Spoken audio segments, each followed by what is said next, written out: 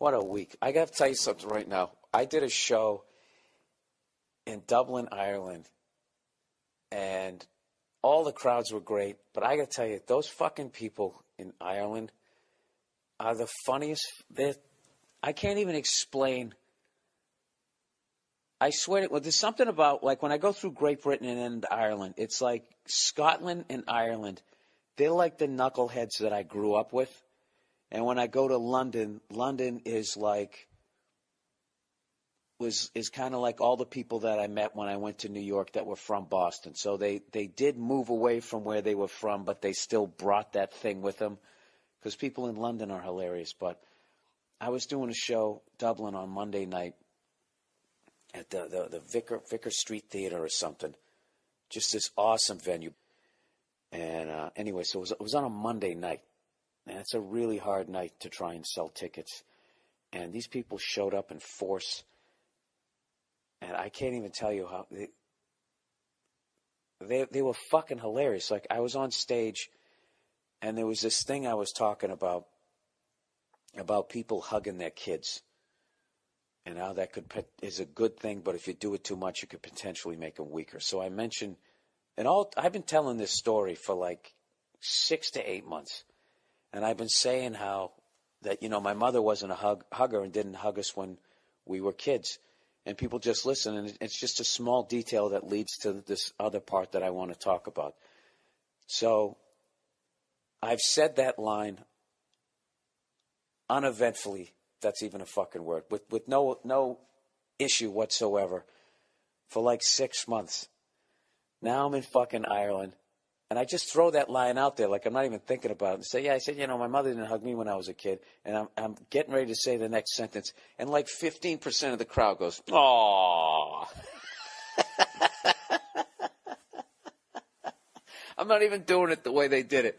Just collectively broke my ball. It was just such the classic fucking, it was like that Boston Irish thing that I grew up with, distilled to its purest form with actually real Irish people, where you almost have to be there to fucking understand what was behind it.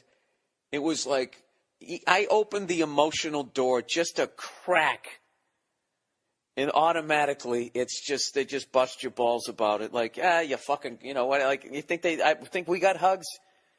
You freckled cunt, shut the fuck up and tell the joke. I can't even, it just, I would try to explain it to Nia. She laughed, but still, you kind of had to be there. And then, so I laughed. I was like, I'm not fucking trying to get your sympathy. I'm trying to get to this next part, you assholes. And the whole crowd fucking laughs. Here's the deal. When I was growing up, my mother never hugged us. We didn't come from a family like that. You know what I mean? And, no, I'm not saying that, you miserable cunts. This island of no hugs. I have your blood in me, so don't fucking look at that. That's totally what that was. Our moms didn't hug us either, you fucking... What are you bitching about, you pussy? For the love of God, let me get through it, all right?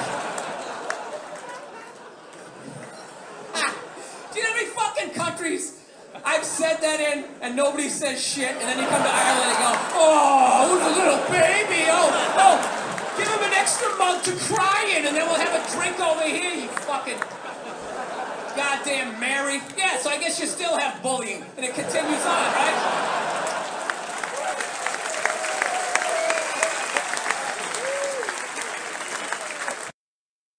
And then like a half hour later, what I had done when I was over there was I bought a bunch of DVDs with me. Like just basically the DVD itself with this little paper thing. And I was just handing them out to people because I'm trying to get them to show other people, when I'm out there, so I can keep coming back, basically trying to get them to spread the word of my comedy. And then someone's just like, "Well, why don't you just put it on Spotify, you dumb fuck?" And I'm like, because I'm old, all right? I feel like I have to bring the hard copy. So I tell these assholes that I'm giving them free DVDs at the end of the show. And I'm halfway through that spiel, telling them that they're getting a free DVD. All right? And I'm in the middle of it, and I hear this guy in the back of the crowd goes, "Oh, fuck off." I didn't even think I even explained what I was doing. I don't know if I had gotten to the part where they were free. I don't know what the fuck. Or it was the fact that I was trying to, once again, go to a nice place where, hey, I really appreciate you guys coming out. This really means a lot to me. And I want to keep coming back here because I think you got a great country or whatever. And I just opening the door that much. Oh, fuck off.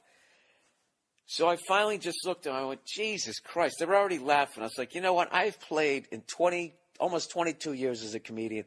I have played in front of some miserable motherfuckers. But you guys, and they were already laughing, are the most miserable fucking cunts I've ever been in. And they loved it. Absolutely loved it.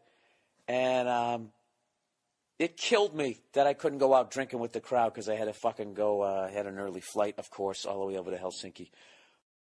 Go to leave tonight like I did. I brought a bunch of DVDs and everything. They're complimentary for you guys coming out. So just grab them. Grab them all if you want. You said fuck off? You don't want them? Jesus Christ. We don't have to take one.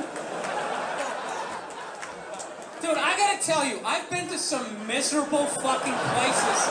This is one of the most miserable. Not all of you. Not all of you. You guys are fucking miserable. Like just. Hey, I got some DVDs. They're complimentary. Fuck off!